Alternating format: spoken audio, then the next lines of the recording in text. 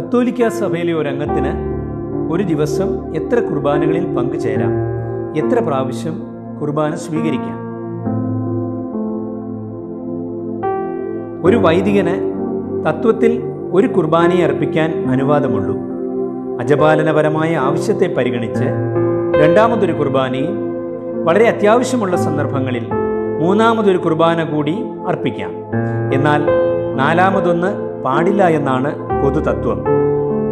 പരിശുദ്ധ കുർബാന ഒരു ദിവസത്തിൻ്റെ കേന്ദ്രബിന്ദു ആയതുകൊണ്ടാണ് ഒരു ദിവസം ഒരു കുർബാന അർപ്പിച്ചാൽ മതിയെന്ന് പറയുന്നത്.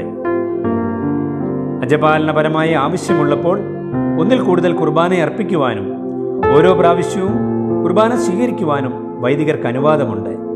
എന്നാൽ അൽമായർക്ക് ഇങ്ങനെയുള്ള സന്ദർഭങ്ങൾ വളരെ ചുരുക്കമായിട്ടേ ഉണ്ടാകാറുള്ളൂ. എങ്കിലും അൽമായർക്കും വൈദികരെ പോലെ രണ്ട് കുർബാനയിൽ പങ്കെടുക്കേണ്ട സന്ദർഭങ്ങൾ ഉണ്ടാകാം. രാവിലെ പരിശുദ്ധ കുർബാനയിൽ സംബന്ധിച്ച് കുർബാന സ്വീകരിച്ച ഒരു വ്യക്തി ഒരു തിരുപ്പട്ടത്തിലോ ഒരു വിവാഹ കർമ്മത്തിലോ മൃതസംസ്കാരത്തോടനുബന്ധിച്ചുള്ള കുർബാനയിലോ സംബന്ധിക്കുമ്പോൾ രണ്ടാമതും കുർബാന സ്വീകരിക്കാമോ എന്ന ചോദ്യം പ്രസക്തമാണ്. സീറോ മലബാർ സഭയിൽ ഇത് സംബന്ധമായി നിയമനിർമ്മാണം നടത്തിയിട്ടില്ലെങ്കിലും ലത്തീൻ സഭയിൽ വ്യക്തമായ നിർദ്ദേശം നൽകിയിട്ടുണ്ട്. ഒരു പ്രാവശ്യം പരിശുദ്ധ കുർബാന സ്വീകരിച്ച അൽമായ വിശ്വാസി രണ്ടാമത് പൂർണ്ണമായി പരിശുദ്ധ കുർബാനയിൽ പങ്കെടുക്കുകയാണെങ്കിൽ കുർബാന സ്വീകരിക്കാം. എന്നാൽ ഒരു ദിവസം 3 പ്രാവശ്യം കുർബാന സ്വീകരിക്കാൻ പാടില്ല.